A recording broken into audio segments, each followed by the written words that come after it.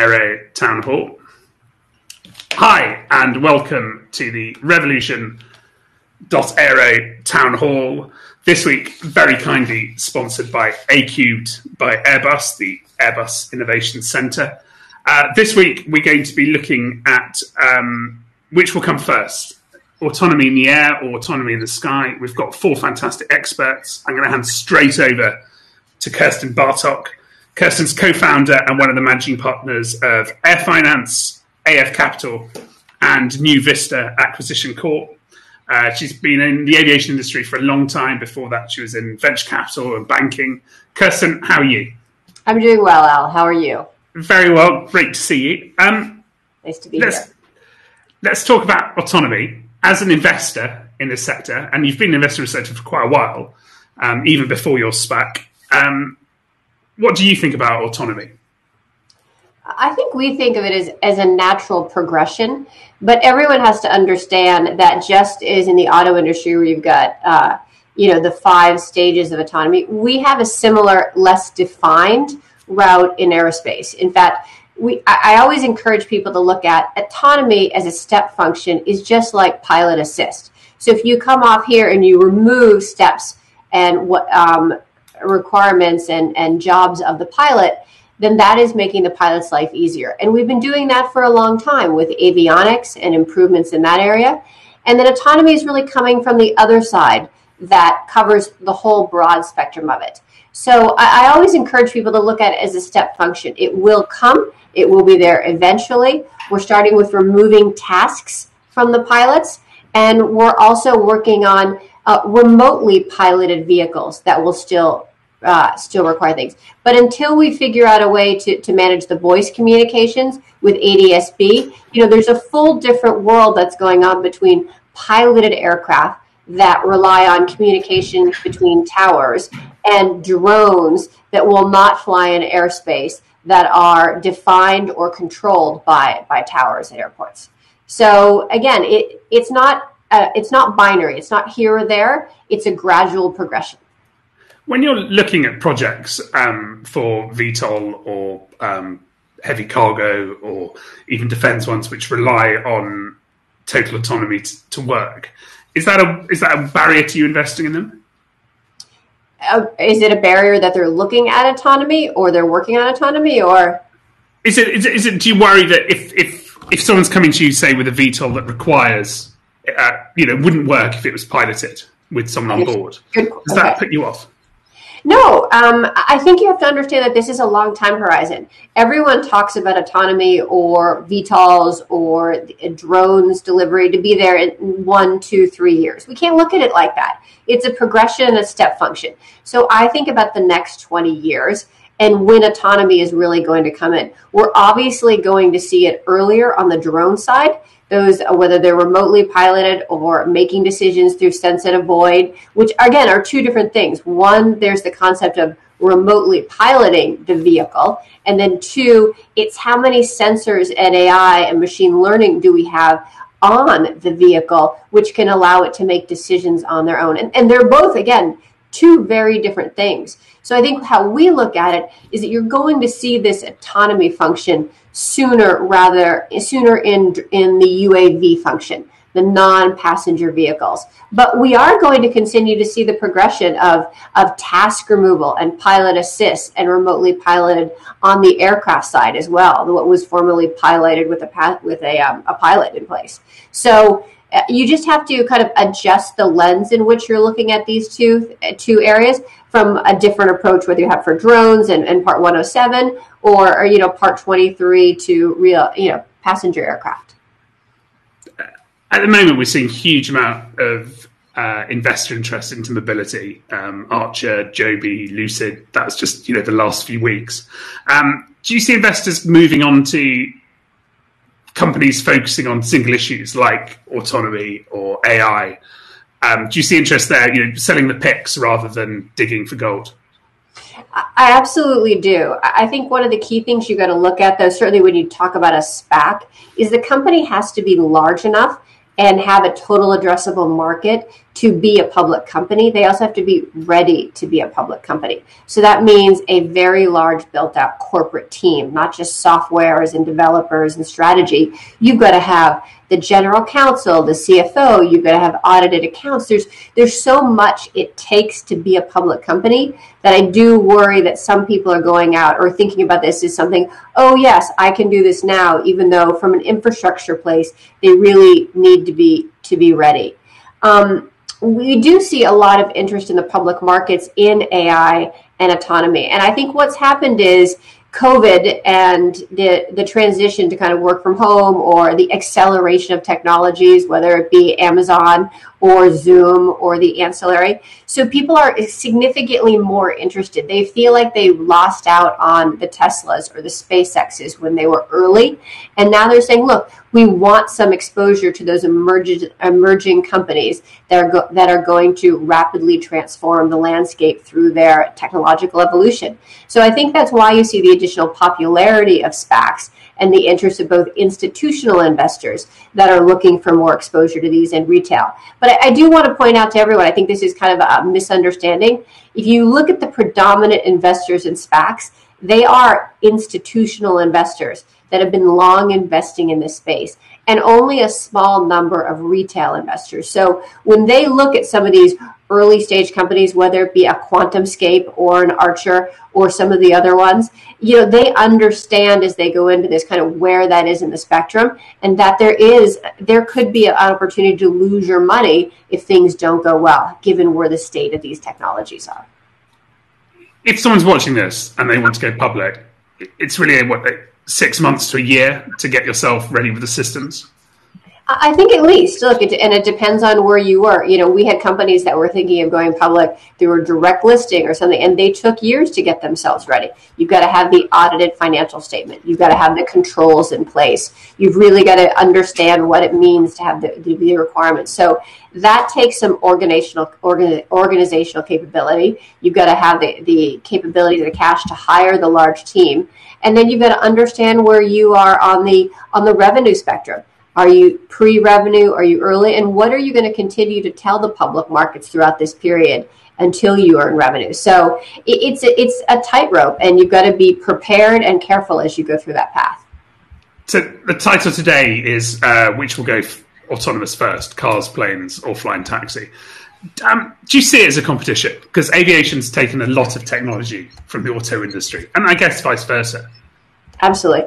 I do see there to be some convergence, and I've long talked about who is going to be the real winners in this VTOL spectrum. Is it going to be the auto companies or that know how to manufacture things in large scale, or is it going to be the OEMs, the aerospace OEMs that know how to get things certified? Because that is a unique and important skill, and we always underestimate production certificates. So I do see that being a race as to where VTOLs fall in the spectrum. Is it in the aerospace A&D sector, or do we see it in the mobility sector that the automotive companies are looking?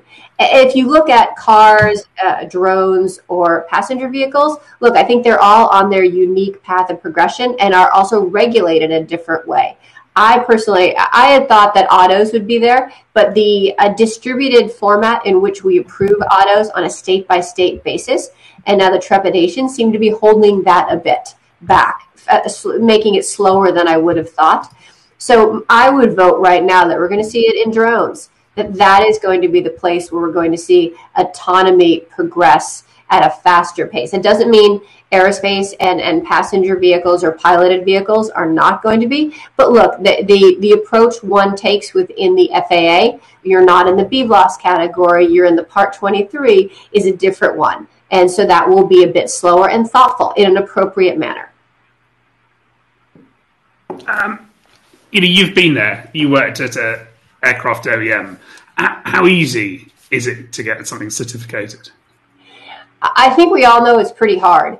And in our old world where means of compliance were public, and there was a clear guidelines under how you comply with the Part 23 certification, it's even more difficult now because, and for good reasons, the FAA was smart They did not set out a predefined way in which you are going to build and approve these. They're saying, we're going to look at the redundancy and the capabilities aircraft and then form a means of compliance jointly together. But that does to some extent make it difficult, especially in the US, because these companies are figuring it out. The companies and the FAA are figuring it out together, and that can take a little longer. I think in the end, that'll result in more flexibility and better regulations. But in the beginning, there is more of a determination process that the two have to go together. I would say the second part, and I've always looked at this, is the production certificate. If you look at how EASA works, they don't separate the type certificate from the production certificate. They look at them in concert, and it's a process done together. In the US, we separate them, and we do a production certificate, we do a type certificate, and then we certify the production. And that in the past has caused even traditional OEMs difficulty. So I do think it is as a concern to the new OEMs we have in the market that are building aircraft, that yes, there's one way you can get it certified, but then there's a second, almost equally difficult process called the production certificate. And we haven't had anyone who's encountered that yet. I know you've got another call coming, so I'm going to... And the other thing is that when you've got your certificates, it's not always easy to make money producing aircraft, is it? Yes, and we know that well. And I think that's the tough part. If you look at any of these OEMs, there are actually very few that make a significant market, given the huge cost up front of building a clean sheet new aircraft. I would encourage people, and I do say this, to look at Tesla as a role model. And I think that is what the markets have started to do. I always point back to their Roadster, which was a truly terrible aircraft that they produced in the late, in the, gosh, I'm trying to remember, I'm so old now, in the 2009s.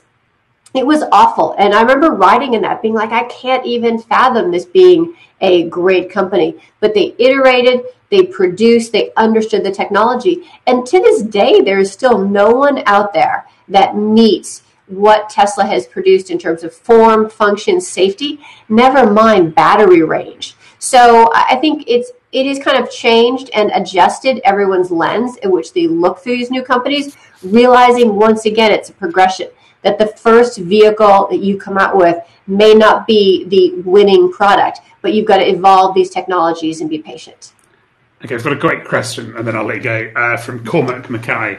Car manufacturers are afraid of shared mobility, mobility as a service, eating into sales, and the end of car ownership. That won't be an issue for UAM because it will be mobility as a service from the get-go. Do you agree with that? I do predominantly. I think that the VTOL OEMs are approaching it that way for safety reasons. And I've always talked about they want to be full stack, kind of, duplicating how Silicon Valley approached it. But you have some people who aren't taking that approach. I mean, if you look at the way Beta is approaching the world, they are not planning to have mobility as a service. They are planning to sell their vehicles. So I don't think there is definitively one way, but I think he was right in pointing out that it is much more difficult to transform your supply chain and your company from a unit sales to mobility as a service. And it was hard for the software guys to go from client server to SaaS, and it will be equally hard, if not harder, for the automotive companies if we do take that path. Okay, a question from Shan McKenna at RVI Group. Do you expect resistance with passengers getting on board a pilotless aircraft? Look, I think people will be cautious, and they should be. What we believe is that we're going to see it occur in the package delivery and the freight areas first, just as you kind of see it in the automotive as well. So that will be the areas in which you have a remotely piloted aircraft in the beginning. And the way the FAA is looking at it is that remotely piloted aircraft will also be piloted for a period of time to kind of transition into those technologies before they get approved. So absolutely, passengers should wait for these technologies to evolve and wait for them to have thousands and thousands of hours of experience, and for the FAA to adequately approve these.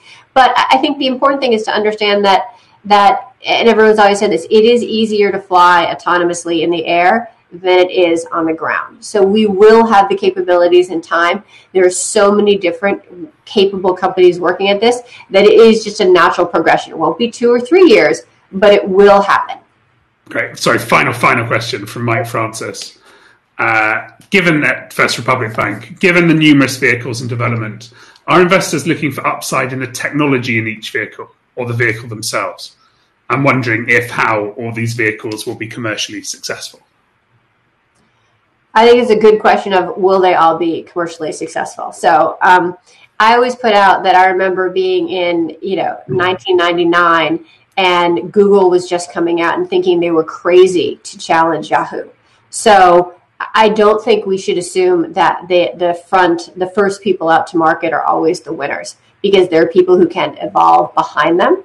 I also believe that, we have multiple different airframe manufacturers out there today, and there could be a large enough market for the range that they approach and the market that they approach. So I think that's one of the both scary and fun parts about today, is a recognition that you can't predict the future in 5 to 10 years.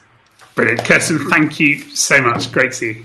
Good to see you, Al. Thanks. Thank you. And we're now delighted to head to Arne Stoschek, Project Executive, Wayfinder, A-Cubed by Airbus. And Arne is perfect because you've worked in automotive at Volkswagen, Audi, and Lucid, and now you're in aviation leading Wayfinder. Do you want to explain a little bit about Wayfinder to people? Thanks, Alistair. So I'm with A-Cube by Airbus. A-Cube is the innovation center of Airbus in Silicon Valley, and I lead Project Wayfinder. The goal of this project is to develop autonomous flight machine learning solutions to enable the self-piloted aircraft operation. And we are located in Silicon Valley in shouting distance to many autonomous vehicle companies. So you've worked in both industries. That's right, yes. Which makes you unique. How do they compare in terms of market size, challenges for going autonomous, and opportunities? Okay, so moving from automotive to a different industry, that was about the first question I was asking. So which of those learnings from autonomous cars are applicable for the topic of autonomous flight? So maybe to start with the market, so in both domains, ground vehicles and air vehicles, autonomy is big business, and both are trillion-dollar industries. There is a bit of a difference in what it means for the original business model. So in automotive, my observation is that autonomy represents a true shift in business model. So it's for most automotive OEM, it's volume business, and the way how the vehicle is utilized, it's very different in automotive than in aerospace. So for automotive companies, autonomy pretty much cuts into the profit unless you do a shift in the business model. And it means the existing manufacturers, they must reposition their business assumption to materialize on the promise of autonomy. In the aviation industry, it's a slightly different situation. So my understanding is it does not represent a shift in the business model, because the aircraft are usually used as a taxi and an asset with very high utilization. And another aspect is in terms of progression, the modern aircraft, such as Airbus A350, they have a lot of the technical components that make the shift from automation to autonomy more of a gradual step, such as in-vehicle communication systems, fly-by-wire setup, etc.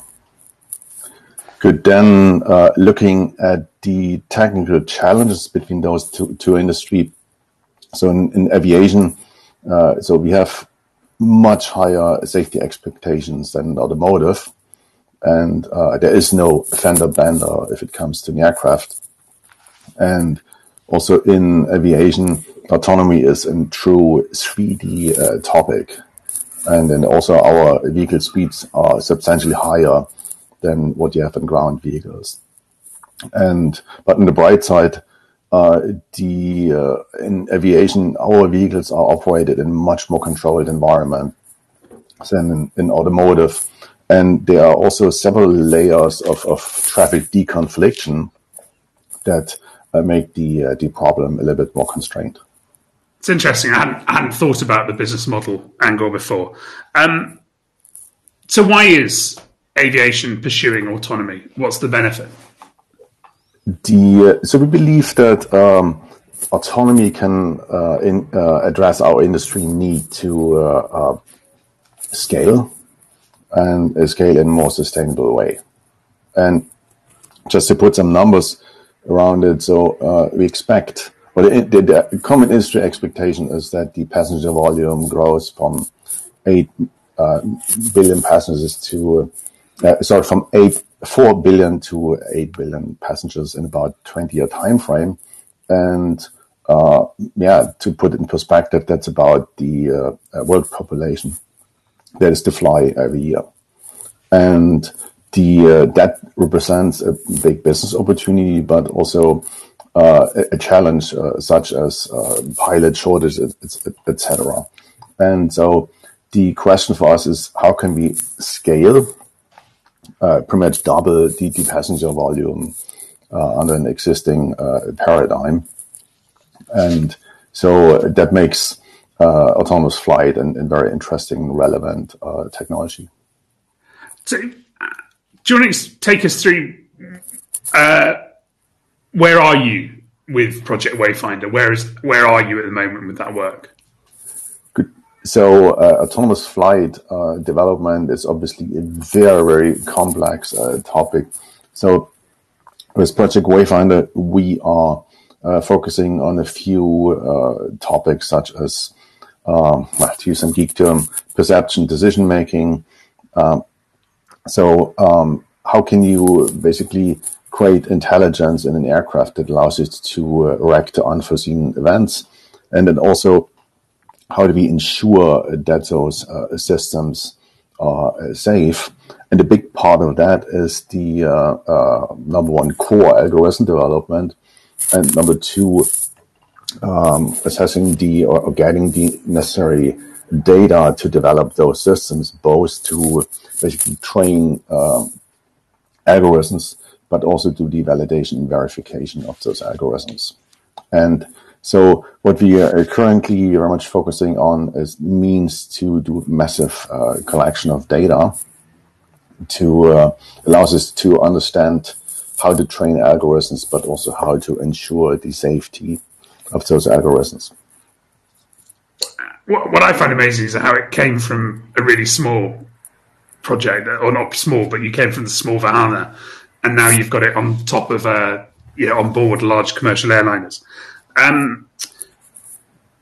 Well, to some extent, the underlying technologies are very similar, and also the whole aspects of what you need to build is something that is safe and certifiable. Yeah, I know. I just think it's interesting the way it's scaled up from. And you're right. I completely agree with you. It does. Yeah, and it's when you talk about passenger numbers doubling, most of these forecasts came before COVID. So this year we've seen the commercial aviation industry hammered by COVID. Do we still worry about the pilot shortage? Do we still need autonomy? Well, predicting the future is difficult.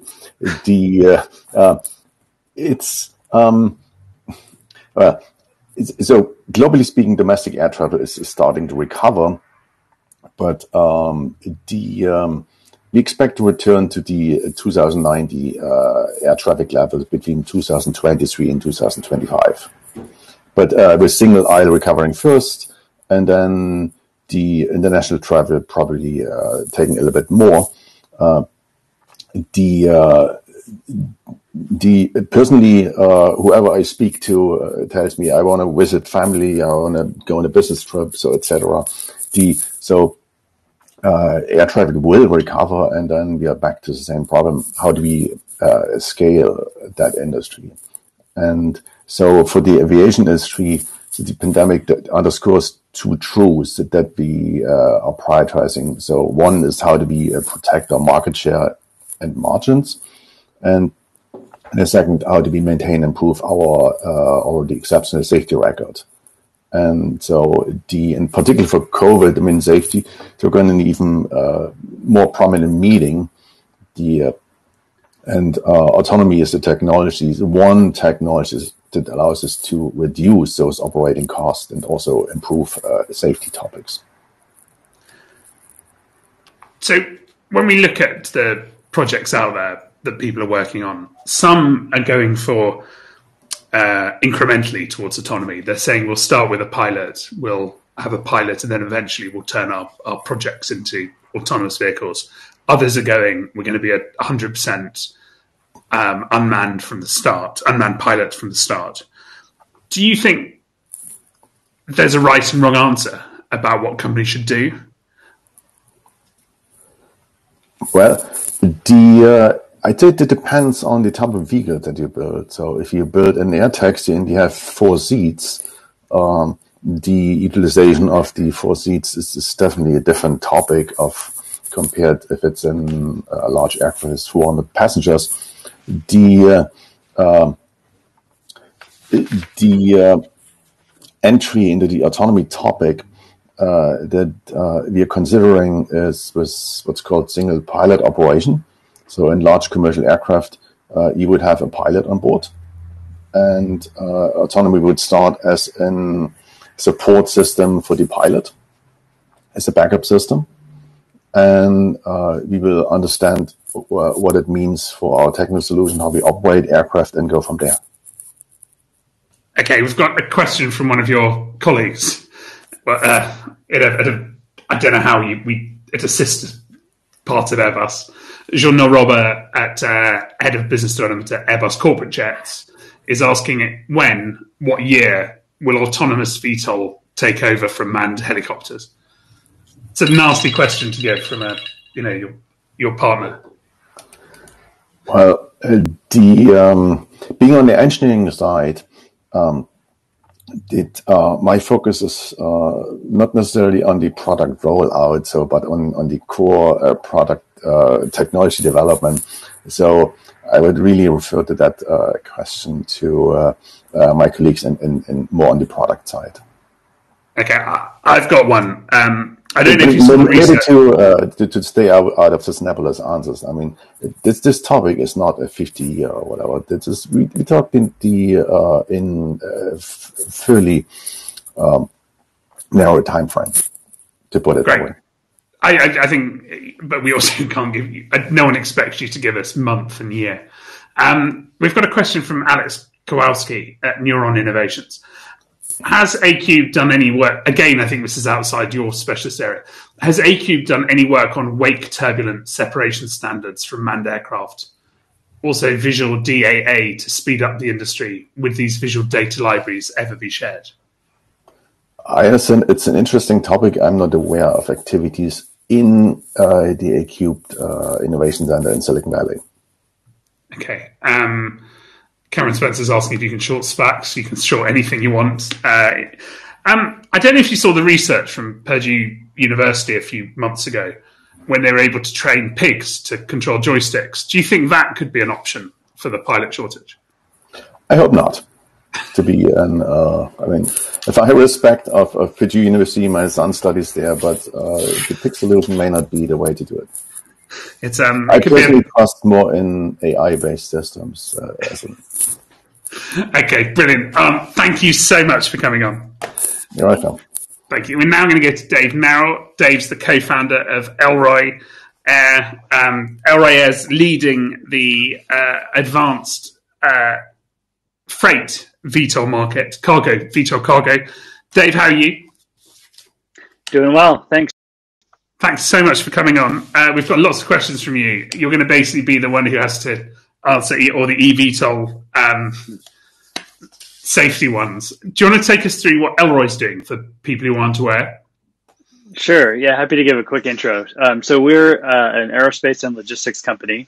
Our mission is to enable same-day shipping to every person on the planet and we're developing autonomous aircraft systems and software to expand the reach of express shipping worldwide.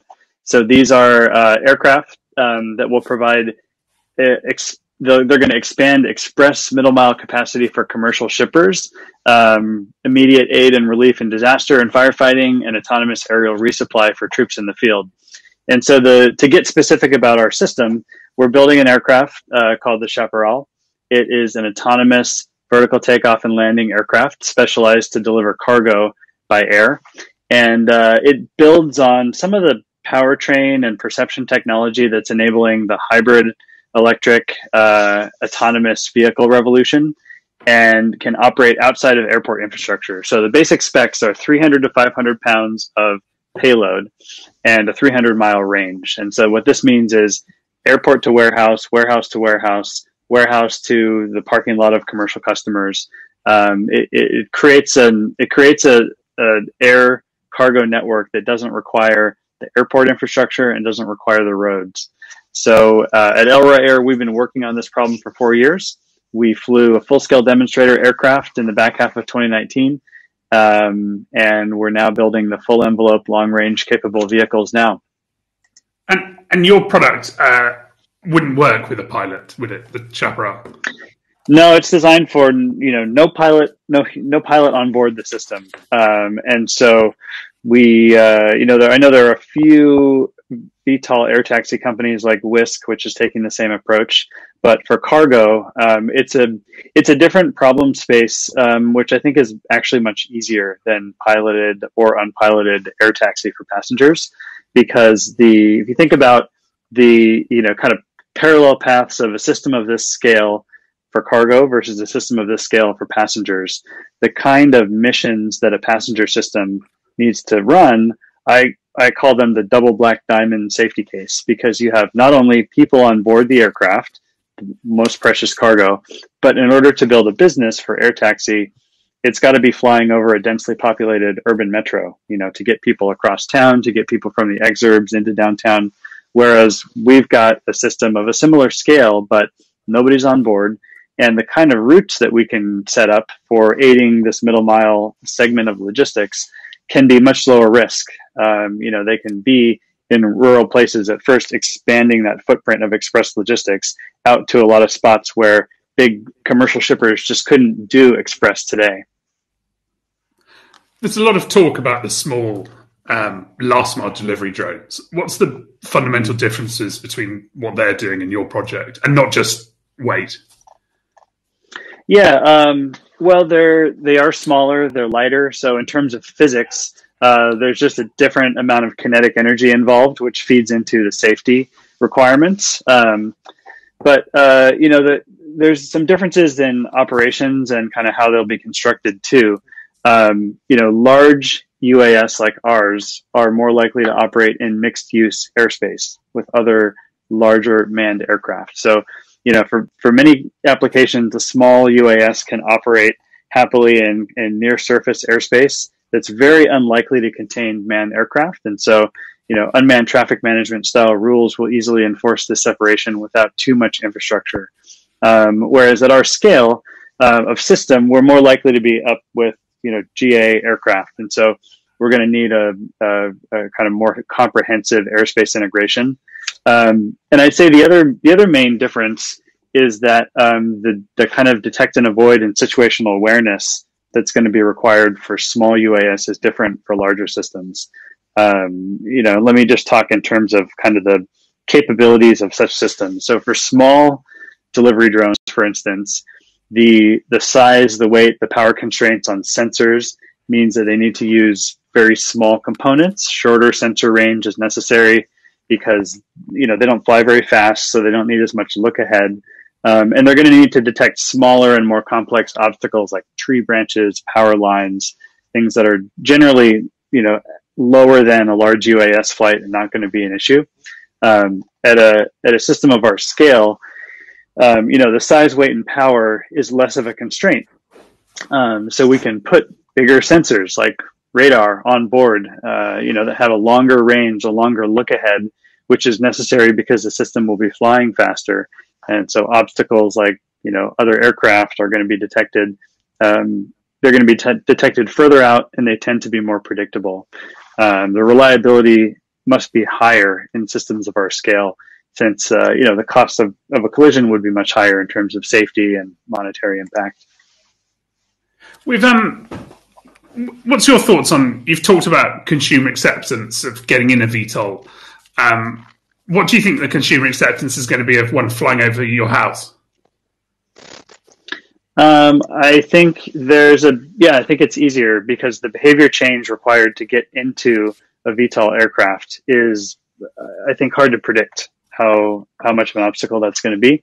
It certainly is behavior change. Like how many people have taken a ride in a helicopter today? Not very many. I think that passenger VTOL is going to be amazing and transformative, but it's a lighter lift to do cargo. Because we have, like I said, this the mission profile lends itself toward safer, lower risk missions from earlier in the process, and then we don't have the behavior change needed in terms of flying over your house. At altitude, all these vehicles are going to be pretty quiet, so I don't think it's going to be a big deal. And also for logistics, you do have more options on how to route these systems so that they don't go right over neighborhoods wherever possible. So it's going to be a two-pronged approach of, making sure that the aircraft is as quiet as possible, but also choosing routes that avoid impacting communities. And do you want to explain what enabling technologies are making this possible for you to do it today? Sure. Yeah, there's three key pieces. Number one, powertrain. So there's been a ton of progress on electric and hybrid electric powertrain over the past couple decades. We have good power dense brushless motors and motor controllers, better batteries every year, kind of incrementally improving battery technology. And then, coming down the pike really fast are other alternative power plant sources like hydrogen fuel cells that'll be zero emissions. So they're starting to become ready now. So that collection of technologies is a piece of it. The other piece that I mentioned is perception. So our aircraft is built to be part warehouse robot when it's on the ground.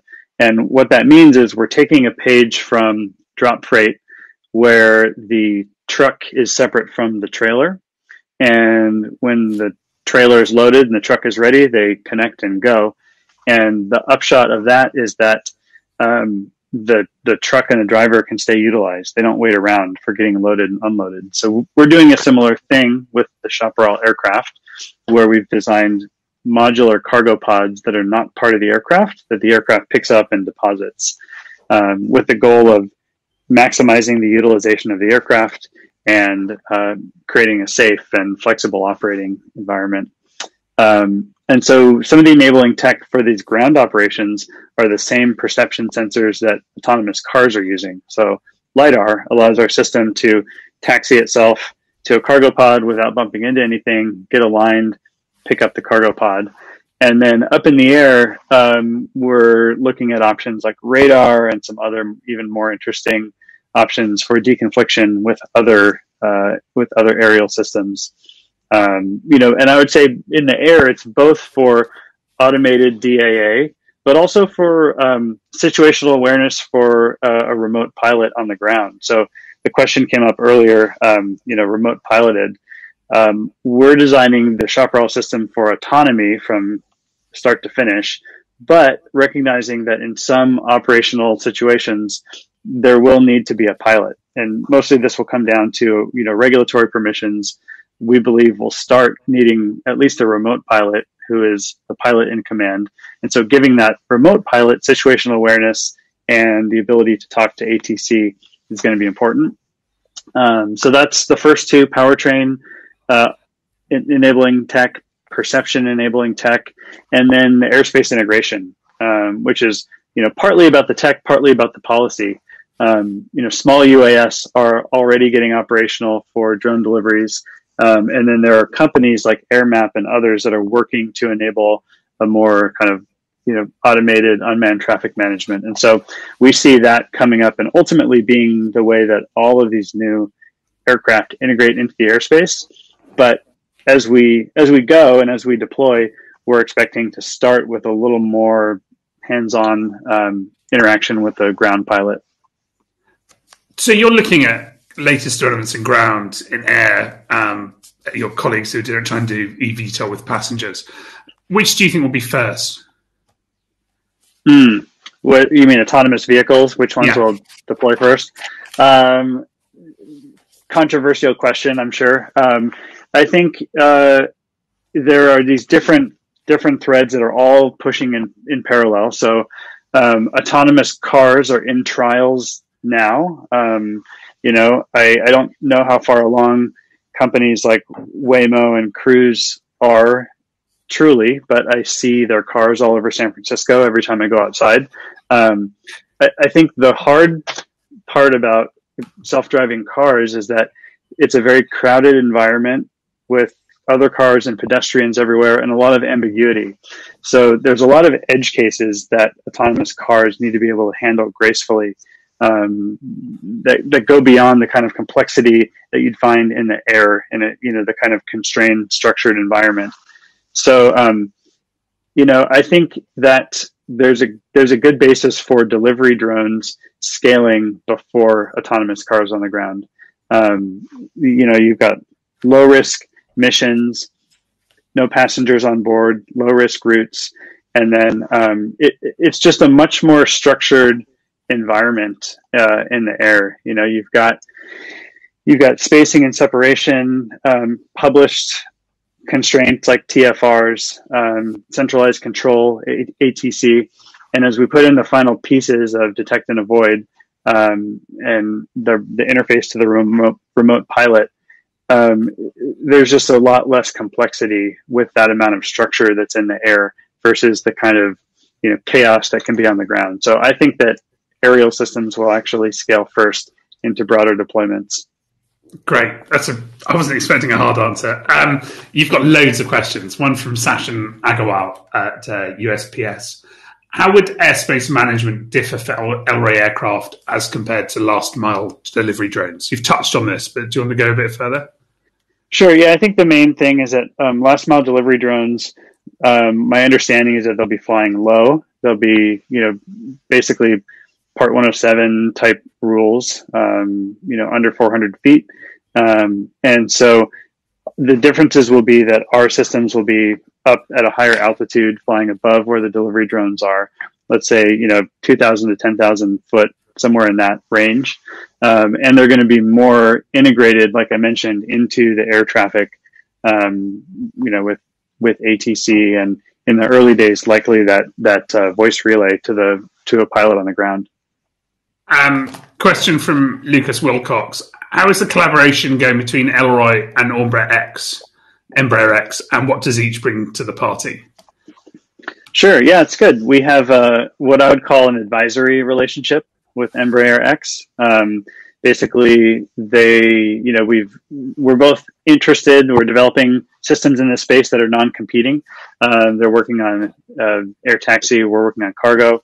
And so I think what we bring to them is a kind of peek behind the curtain of a fast-moving startup and how we get things done on a tight budget with a small team. And that's always interesting for a larger company that has, a really amazing process for getting big aircraft done. It's useful, I think. Can't totally speak for them, but I think it is useful to have to get to see how a leading startup works on a similar problem. And then for us, we get access to experts in an advisory capacity. So we can talk to some of the world experts about matters like certification, production, looking at some of their sales network and sharing leads on who might want to use our system.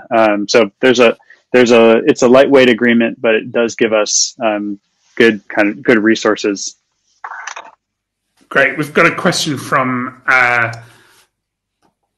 Steve Vassano at the Jet Business. Do you plan to operate these vehicles as a turnkey operating system, or sell them to companies who will operate them like existing localized trucking companies? The answer is yes. We are gearing up to be able to do both. And the reason we're doing that is because we have customers in each group. So some customers who typically are the ones that already operate aircraft, fleets of aircraft, they're interested to buy and operate our systems. And so for those customers, we'll play the role of the OEM, sell aircraft, provide them training and support ongoing. Other customers who don't have aviation experience or don't want the assets on their balance sheet, variety of reasons, want us to come in and provide air cargo as a service.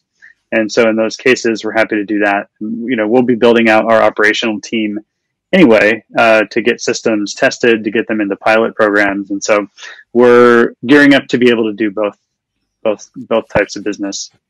Brilliant. Dave, thank you so much. We've got loads of questions, so I'll probably come back to you if that's okay. But thank you very much. Sure thing. We're now going to go to someone who's completely neutral.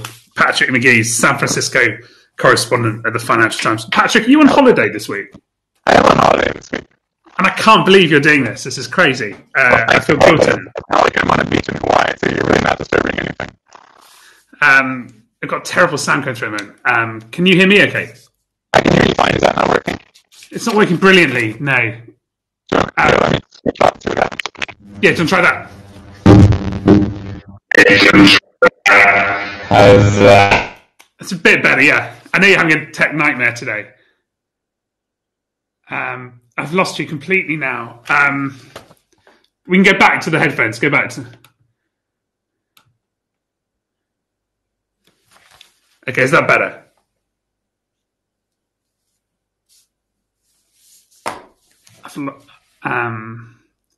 I've lost you completely now. It's such a... We find that the more techy you are, the less reliable air meters. Okay, different headphones, AirPods now. I've still not got you. If you try the button at the bottom, the 3-dot one, we might be able to change your audio and visual. I've still not got you. Okay. Sorry about this, Patrick. I feel particularly bad because Patrick's on holiday that he's having to have the hassles of air meet. Okay. No, still haven't got you. And you're not muted. Hi, can you talk? I still haven't got you.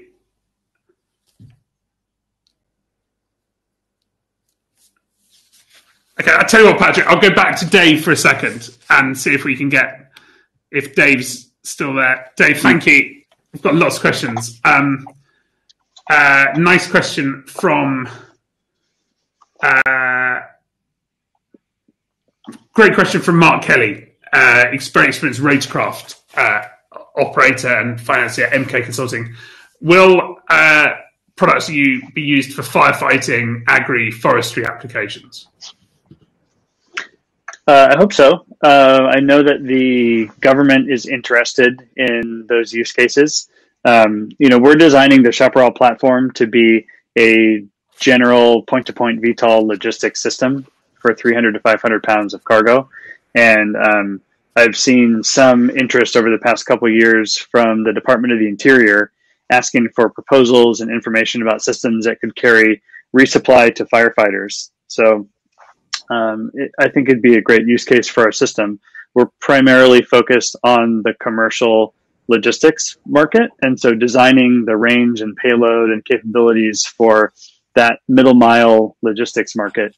But I think I'd love for Chaparrals to be delivering resupply for firefighters too. I think that's a great use case.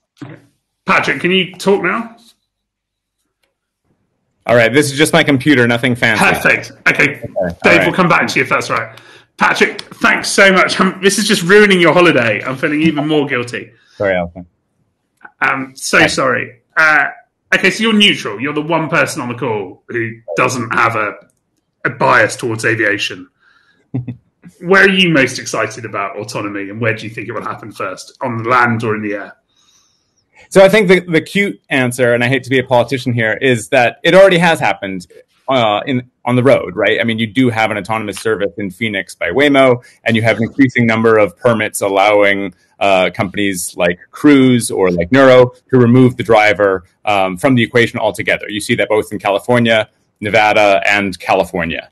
The question, of course, is when will it actually be meaningful? And I don't think anyone living in Phoenix thinks that the Waymo service is revolutionary and has changed their life in any way. I don't think you would sort of, purchase a house just based on that sort of idea. And of course, that's meaningful because the whole idea of the driverless vehicle is that it would be a sort of like landscape changing technology. And I think we're so far away from that. And the scaling is such a difficult problem. So, the next 10 years for autonomy on the road, I think is very much a technological question. You really do need to solve 99.99999% of corner cases. Otherwise, you deploy 10,000 of these vehicles and, sorry to be too blunt, but dead bodies are going to stack up pretty quickly.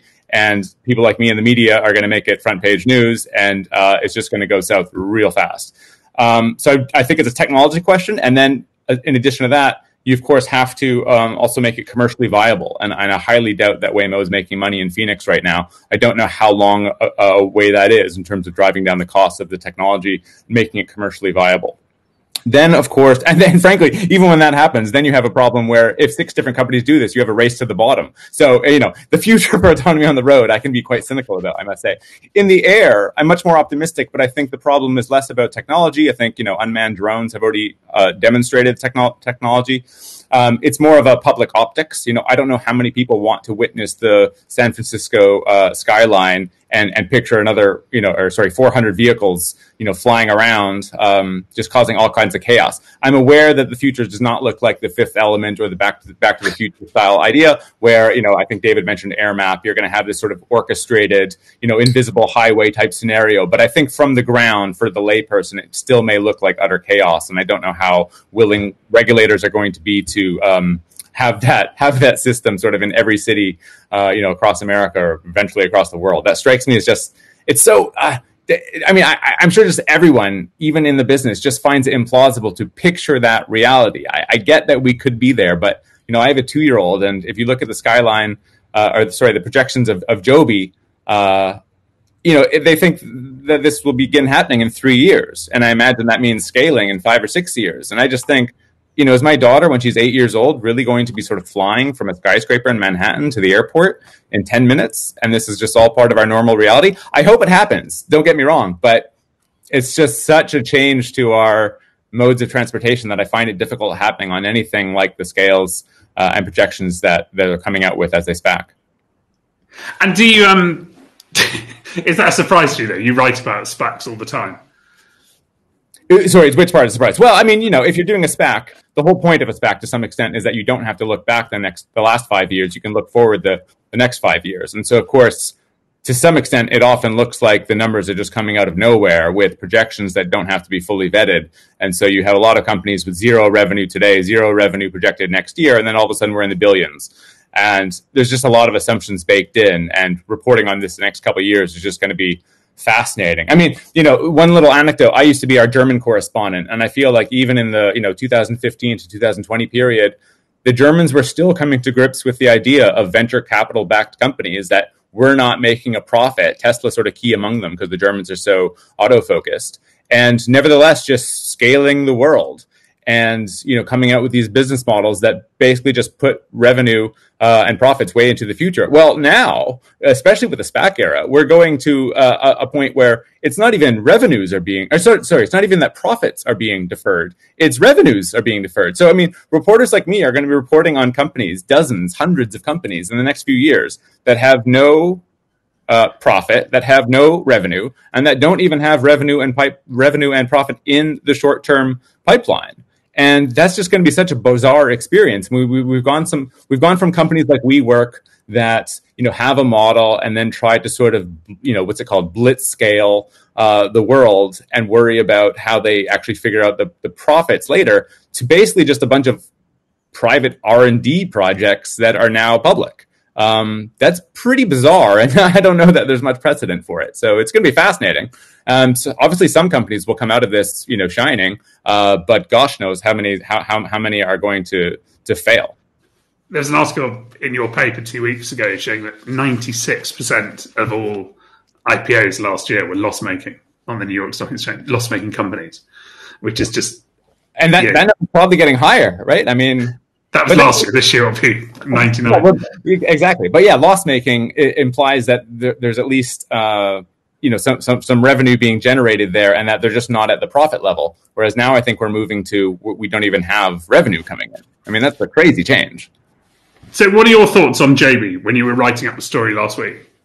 So honestly, the difficult thing about some of these companies is that, and partly because of COVID, and partly because where they are in technology, journalists like me have not been able to go out, look at the product, experience the product, etc. So, it's not like when Tesla came out with the Roadster or the Model 12, where journalists were literally allowed to ride in the vehicle, and you would understand immediately, wow, the torque of this vehicle is incredible. The acceleration is incredible. There's lots of details. This is a minimalist car. This is amazing. We're just looking, talking to founders over Zoom calls. And so it's a little difficult for me to have real expertise on the technology because we don't even have that nice anecdote of, look, there's some unanswered questions about the scale, but I've experienced the prototype. And, I'm happy to tell you, Patrick McGee reporting from Palo Alto or whatever, that this is great. It's not like that. So I'm just looking at PowerPoint presentations as anyone else is. And I'm just trying to picture, is this actually going to happen on the timeline that they imagine? And I find it hard to believe that they'll meet it. I don't know that that's meaningful, however. If you've raised enough money in a SPAC with a 3-year timeline and you hit it in 5 years, you're probably just fine. Yeah, and I think, to be fair, JB's extremely credible, been working for a long time at this. They didn't jump on the bandwagon. They were there before the horses were attached. Totally agree. But anyone who's covered the autonomous vehicle industry is completely jaded by 3-year timelines, because I would have said the same thing about the Google team that became Waymo, right? They basically founded the whole modern self-driving movement in 2009. Lots of experience. They already had a prototype that you could drive around in. And they had, someone like John Krafchick come in from Hyundai and say, look, we've got a working prototype. Now we're going to scale. We'll be at tens of thousands of units in a few years. Basically, everybody thought it was plausible. Hasn't happened at all. That's an interesting point, because you've been through this cycle of the Gartner hype cycle at automotive. Right. Is it good for an industry to go through it? Should aviation be embracing this? Sure. I mean, yeah. How else is it going to happen? I think just as a journalist, you don't want to be sucked into the hype cycle and sort of believe every date, projection, and billion-dollar revenue figure that you have. But that's not to say that I'm against the whole idea. I mean, I don't know if Amazon could be what it is now without the 90s .com bubble. But back in 1998, I don't know that I could have predicted it was Amazon.com and not Pets.com that was going to make it through. So it's just very difficult to see who's going to be the winners. But I don't know that the sort of trials and tribulations itself is anything to be against. Okay, that's great. I'm just having a quick look at questions. Very quick one from Matthew at Petrodynamics. Do investors perceive that all winged VTOL designs are basically the same? JB Archer, Bell, Beta, Lilium, Elroy, Wingcopter, etc. Or do they believe that some designers have material competitive advantages over each other? Is that for anyone or for me? You. I think that goes back to my original question, or my original sort of observation, that we haven't been able to be in them themselves. So at the moment, yeah, I think it's probably there's a sense of these are all doing the same things. Obviously, they have different teams. They have very different designs. I mean, to some extent, there's like in the autonomous grounded world, people criticize the market leaders as sort of having a bread loaf type design. I don't know if you've seen the Cruise Origin or the Zoox vehicle, but it's a sort of symmetrical looking vehicle that can go backwards and forwards without it really being a sense of actually being in reverse. It's sort of like a train in that sense. So there's sort of a commoditized aspect there. I don't think you're seeing that at all. There's no sort of like standard number of propellers or engines or anything with eVTOLs, but the number of people who actually sort of know the nitty gritty details here and there and have tried each one, I think is probably numbered in the 0, if not, if maybe in the dozen. Dave, did you want to comment on that? Oh, sure. Yeah, and I've got to hop off to another call, so this will have to be my last comment. I think there are, in the both the passenger VTOL and in the like what we're doing with the Chaparral, you do see a convergence toward a lift plus cruise type design, where you've got wing-based flight for cruise, and then you've got some number of vertical rotors for the vertical takeoff and landing. So there is some kind of convergence around that theme. Where I see the interesting differences are in like the amount of extra complexity that different companies are willing to accept in the name of efficiency. So, for instance, if you take a look at our design versus Joby, the Joby design has rotating motor pods that start out pointing up and then they rotate forward for flight and then back to up. We took a look at doing that kind of thing and decided, well, of course it can be done. You know, the V-22 Osprey exists, it works, it did it, but it did take longer to get that aircraft to prime time. And so our approach is to kind of knock out complexity adders in our design and try to develop the simplest design that can do the job. And so that's why we've got a true kind of lift plus cruise with dedicated vertical rotors and dedicated forward propulsion, rather than trying to make a more more interesting but more moving parts, complicated design. Brilliant. Thanks, David. I'll let you. Thanks so much for joining us. Patrick, final question to you. Yeah. What year will your daughter be flying around in autonomous aircraft? That's funny. So this is actually a question that I asked on the ground autonomy side of things for John Krafchick of Waymo, but I basically sort of gave him an easy question, and I said, will she ever need a driver's license, right? So I'm giving him, a 14-year window, which is quite a long time. And so, of course, he said, there's no question that she'll be able to show up sort of at any airport, and there'll be a Waymo waiting for her to take her somewhere. So, even that I think is questionable, but giving someone 14 years in a technology that's been going on since 2009, I think it's quite nice. I don't know. Other than I would say I'd be pretty bearish on the idea that it's 3 years from now. I've asked the founders of both Joby and what's the other one, Archer? Is it the case that in 3 years, either I show up at SFO or I show up at LAX and I need to get 100 miles somewhere, and basically I'm just flying there in your, taxi fare priced flying vehicle. And of course, they confidently say yes. I highly doubt that 3 years from now, either airport is hosting such vehicles. But I don't think the argument is bad that helicopters already exist. They are starting this in a sort of staggered way where autonomy isn't going to be part of the equation just yet. There will be a pilot. And so insofar as they already have existing prototypes, and it's just a matter of scaling them. And, these two companies do have the help of FCA on the one hand, and who's the other? Toyota on the other, right? So you've got great manufacturing expertise. There's no real reason why this couldn't happen. And then because of venture capital, they don't really have to worry about it being profitable quite yet, right? It's a matter of finding a subscription model, creating some sort of network effect, getting their record out there, et cetera. So I could see 5-6 years being plausible, and I would love to be surprised. And maybe it is only 3 years. Brilliant. Patrick, thank you so much. Please go and enjoy your holiday. Thanks, Dave, thanks very much for joining us. Kirsten and thank you very much. We had some fantastic questions. We'll come back to them in future town halls. Please remember, it's available on all your favorite podcast channels. And thank you so much to our guests. Thank you. Cheers.